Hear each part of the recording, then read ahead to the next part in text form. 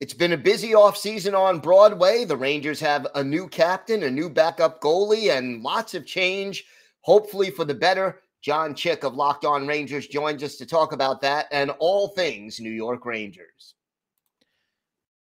You're Locked On NHL, your daily podcast on the National Hockey League. Part of the Locked On Podcast Network, your team every day.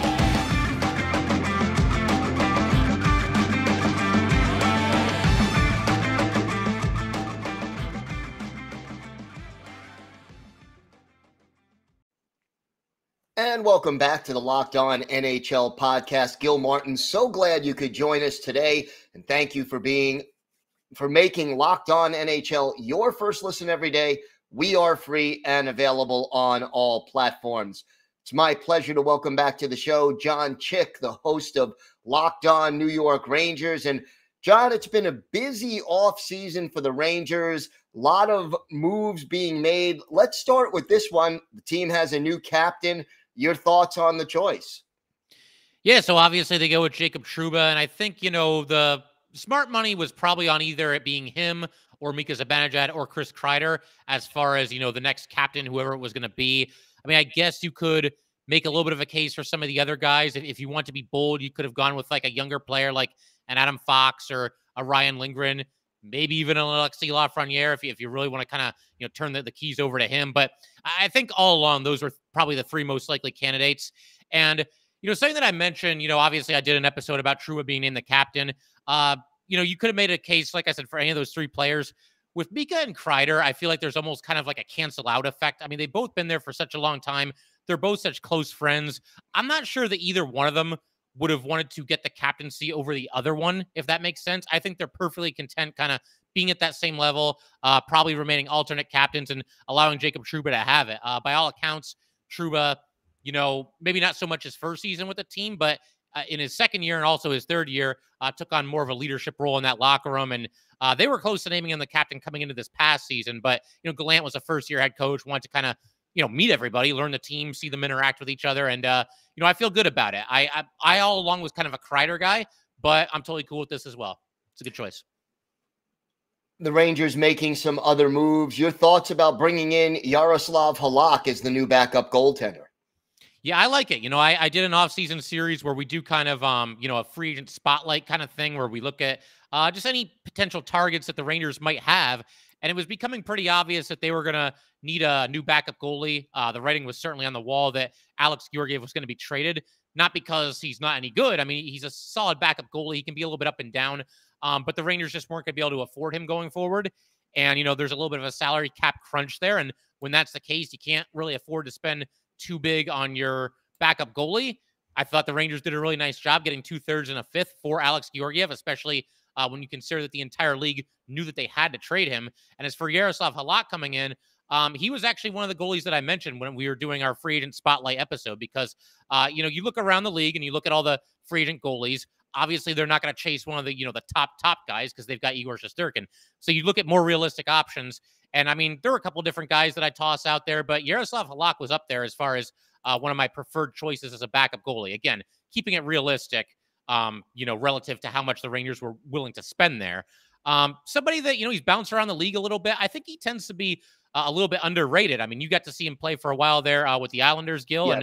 And, he's had a role as he's been a starter at times. He's been in a timeshare at times. He's been a backup at times. I think, overall, he'll do a good job. He can handle any role you give him. And, Igor Shesterkin is going to have to be Igor if the Rangers are going to get to where they need to go. But the backup goalie role has grown as the years have gone on here. The backup goalies tend to play a little bit more than I think they used to. And I think the Rangers got a pretty good one there in Jaroslav Halak. You have an idea roughly what the breakdown would be? How many games you expect Halak to start if everybody stays healthy? Yeah, I mean, I think it would probably be, I don't have the numbers in front of me. Whatever it would be that Alex Georgiev got last year, I think it would be fairly similar this year. I do know that Gerard Gallant doesn't seem to be a big fan. I don't think he did this once this past year.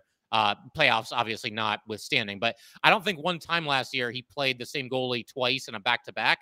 So anytime there's a back-to-back, you're going to see Halak out there for at least one of them. And, again, I think you could do a lot worse than him as your number two.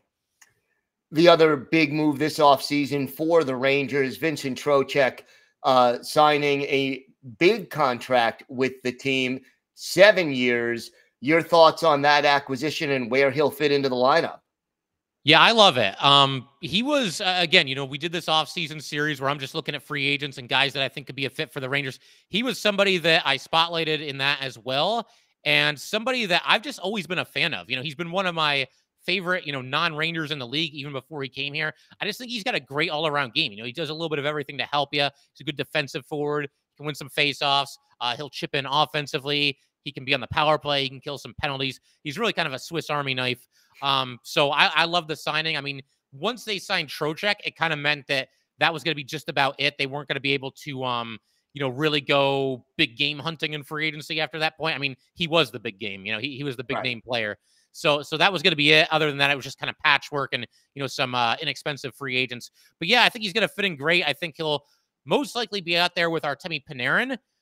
That would be in the role that Ryan Strome used to occupy, and Strome did a nice job. He had his naysayers, but I think the Rangers were probably about ready to look in a different direction, and they let him walk. They let Andrew Kopp walk as well. Bringing him back could have been an option, but instead they go with Vincent Trocheck. And, a lot of people looked at the length of the Trocheck deal. Oh my man, 7 years. The thing is, they almost had to do that to keep the average annual value of the contract at kind of a reasonable level, because he's got a good amount of money coming to him. And I think it's fine. $5.625 million per season. That's comparable with what both Kopp and Strome got. And, I think Trocheck is going to fit in really nicely here. We'll see who they go with on the right wing on that line. That's kind of been a revolving door over the past few years. But I'd like to see Kaapo Kakko maybe get a shot there to start the season. So that could be your second line, Trocheck centering Panarin and Kakko. So training camp now less than a month away. What would you say is the Rangers' biggest concern at this point with their roster?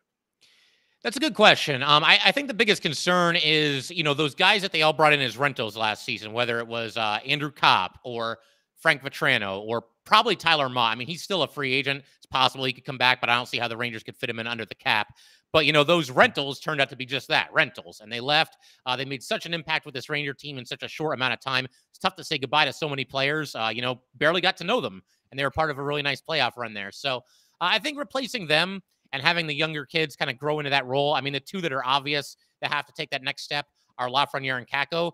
But you could also throw Philip Hedl in there. He's a former first-rounder himself. And also Vitaly Kravtsov, who, I mean, for somebody who's only played 20 career games with the Rangers, it's just been like a complete saga with this guy. Yeah. With him, constantly at odds with the Rangers and, Chris Drury and everything. And like I said, we could do a whole episode on that, Gil. But the long and short of it is those four young players, those former first-rounders, they're going to have to take that next step forward if the Rangers are going to, be a serious cup contender this season.